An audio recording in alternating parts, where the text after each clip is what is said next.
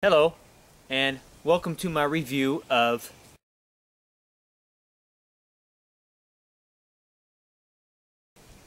my review of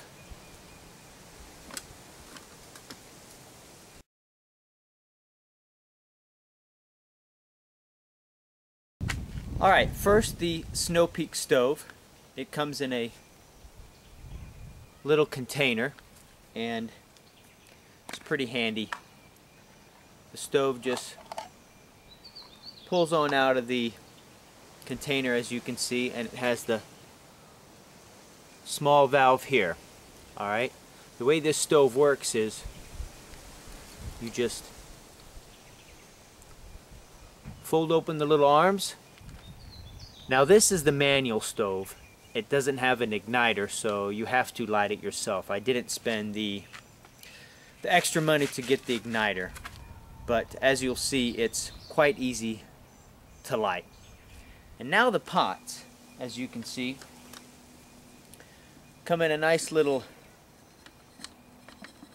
mesh bag here with a pincher, and you open it up, and inside we've got a lid, which seems to be good quality. I mean, it's not extremely thick, but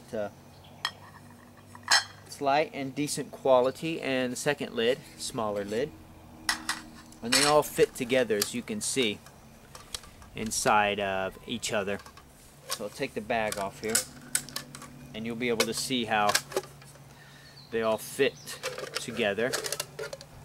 First pan, and each of these pans have little fold-out handles. Alright, so you can grip them, and we'll see when we get it on the stove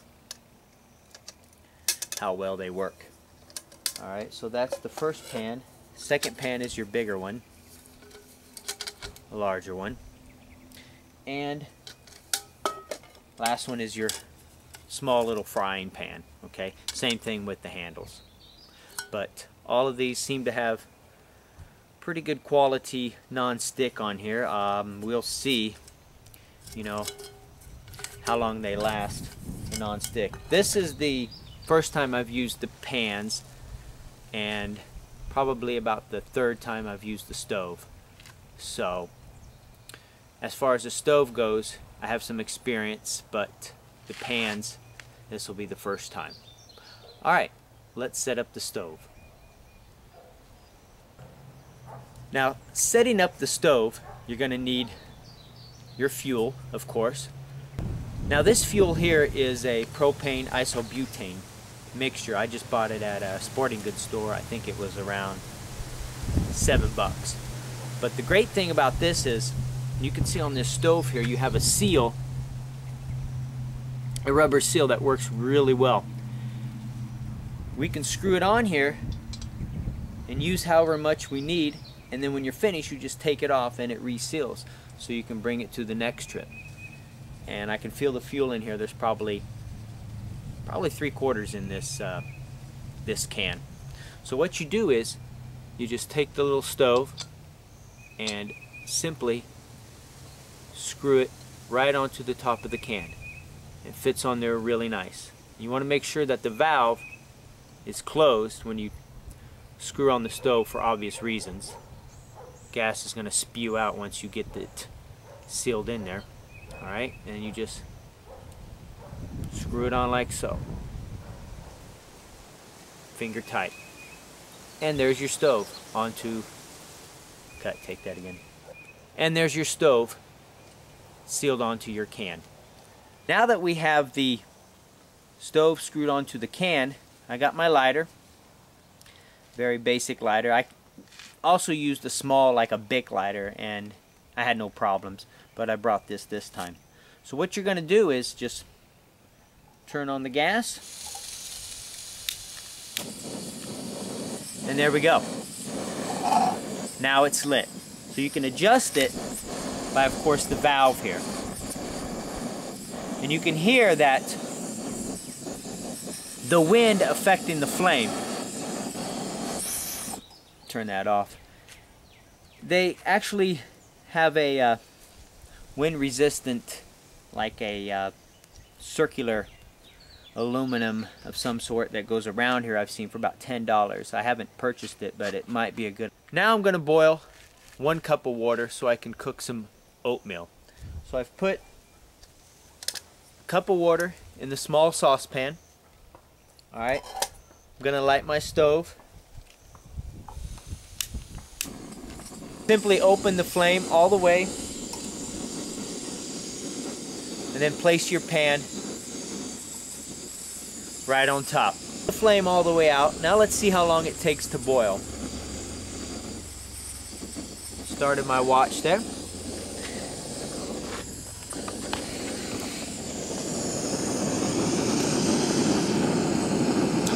And as you can see, we already got small little bubbles on the bottom. And it's only 1 cup of water, but it seems to be working pretty well.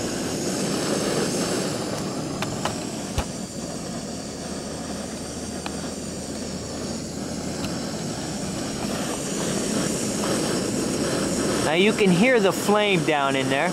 I got it turned all the way up.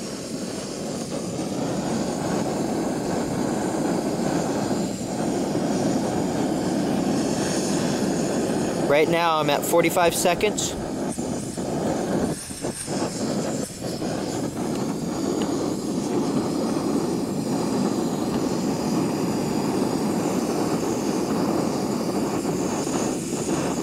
There's 1 minute right there. We're almost at boiling. All right, right there. 1 minute 35 seconds. Pretty quick, pretty quick. Okay, we've got it boiling. Let's add the oatmeal.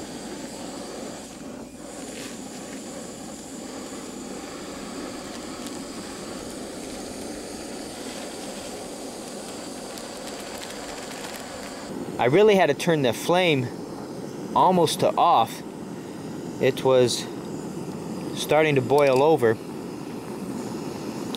So I turned the valve down quite a bit, and you can see it's still really boiling. So it's on almost as low as it goes without me cutting off the fuel to the flame. So I mean, the stove is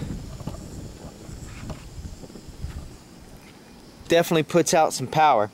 Now let's look at the handles here on the saucepan. Seems to be pretty good quality. I'm gonna lift it up here. They don't get hot at all, and I had the fuel up pretty high.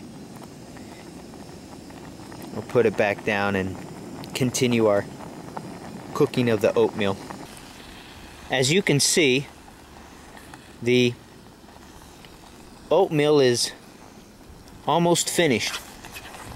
Now the pan has worked really well. It has not stuck. I mean, the side here you see a little bit, but it definitely not sticking. Like I said, this is the first time I used the pan, so I would hope the non-stick would work well. So there we have our oatmeal. The oatmeal is finished, and the handles did not get hot at all. Pan worked quite well, this small saucepan. We're going to move to the frying pan and cook us some eggs. Alright, I've got my eggs. Let's put the eggs in there.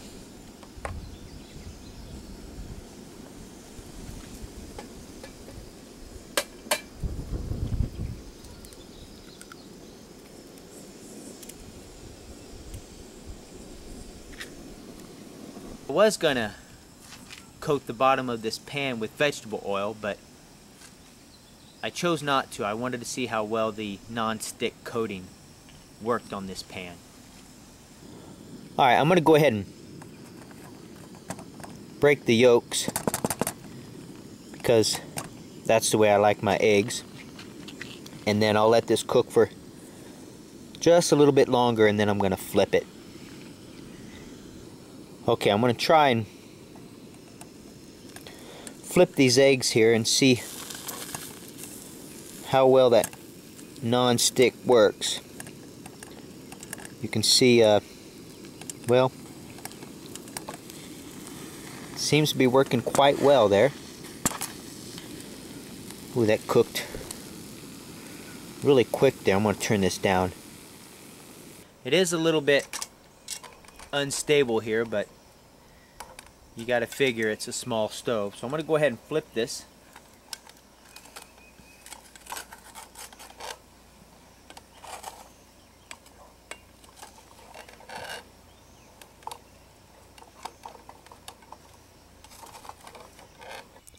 Okay, I flipped it, and as you can see, you know, it did stick there right in the middle, I think where the concentration of the flame was. So I think it was mainly because it burned a little bit, but it might be a good idea to put a little coat of vegetable oil down. And as you can see, my flipping of the egg was not pretty.